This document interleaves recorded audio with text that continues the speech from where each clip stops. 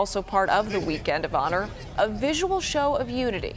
Officers linking arms with people of all ages and races, standing together, making the shape of a heart. This in a show of unity at a time of great division. It happened today at the Value of Life Festival at Southwest Center Mall in Dallas.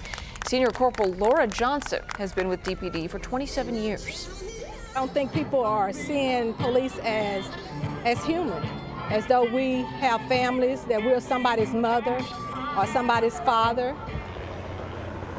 This group was trying to set a Guinness World Record for the longest chain of people making a heart shape.